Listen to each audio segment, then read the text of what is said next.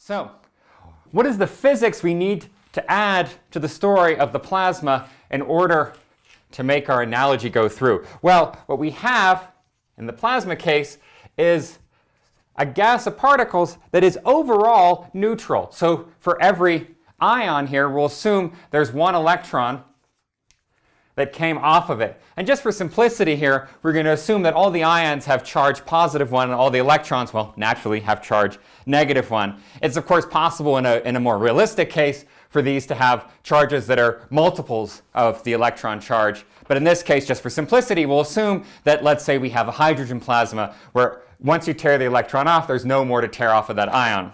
So, if this gas were sufficiently mixed, then basically in any small unit that you took, there would be an equal number of positive and negatively charged particles. The gas as a whole would be neutral, but also if you just took a little clump, an interior clump, it would also be neutral. But that's going to be violated because these particles are jumbled about. They're not sitting on a lattice, and in fact what we're going to do is assume that they're in thermal equilibrium.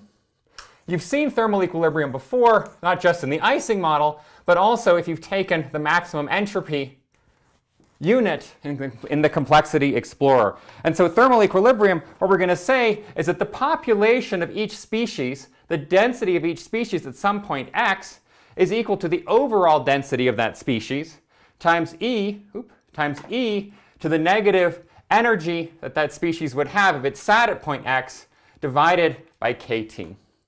So the energy of one of these species at some point x we're going to assume is entirely given by the electrostatic interactions. Okay? And so what that means is that if an electron is really close to a positron, or sorry, to an ion, to a positively charged ion, it's going to have a lower energy. It's going to want to be there. Whereas if an electron is near another electron, it doesn't like that as much. Okay? And so the energy of a particle at some point x is equal to negative the charge of that species times the electric potential, and then when we put that up there, we get that the density of each species is n0 e to the negative, or rather, sorry, the energy here is the positive. It's the charge of the species times the potential, and then the negative of that energy is e to the negative s, or rather negative es times the potential divided by kt. Okay? So, if we assume the gas is overall neutral, we assume that there's an equal number of positively and negatively charged particles, that means we can say that the density of the ions at any point in time is the overall density of the system times e to the negative e phi kt.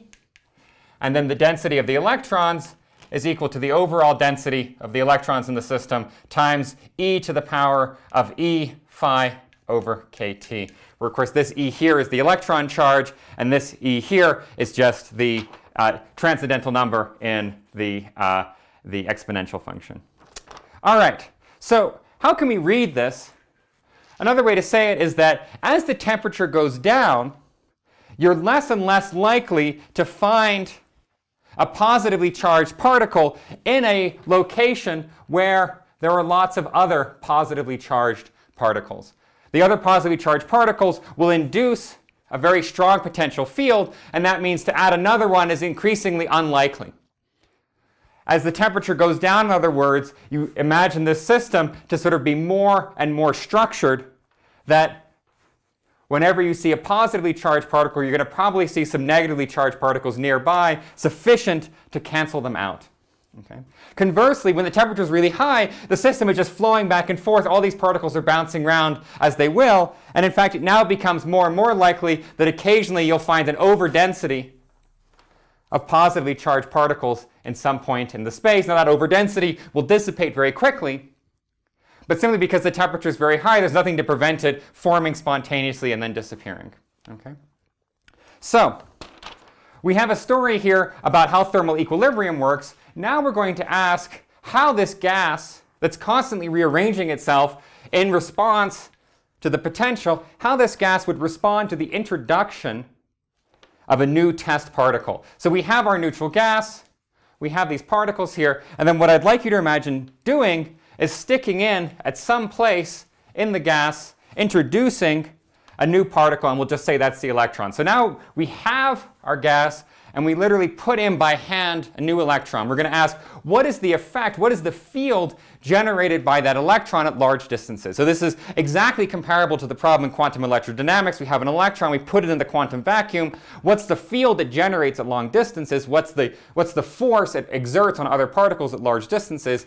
Instead here, what we've done is instead of assuming some kind of quantum vacuum, we've assumed that the plasma, there's some sort of already we've put in by hand a set of positively and negatively charged particles that we say are a priori just sitting there, okay, floating around and interacting with each other in such a way as to maintain themselves in thermal equilibrium.